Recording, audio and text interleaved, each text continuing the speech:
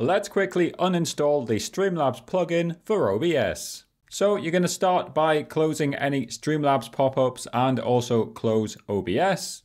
And you want to navigate to your C folder and into Program Files x86. And you're going to find this one, which is called Streamlabs Plugin Updater, and click into it. Then double click the uninstall file and accept any warnings. And then simply click uninstall, but there's another step to do, so don't close yet. You can close out of this, don't leave the video next. And head back into your C drive now, and head into Program Files this time.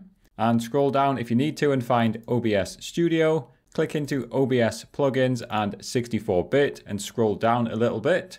And then find anything that starts with SL-.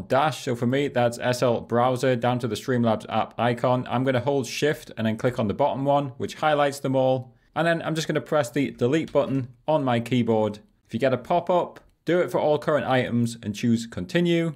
And you've successfully deleted the Streamlabs plugin for OBS from your PC.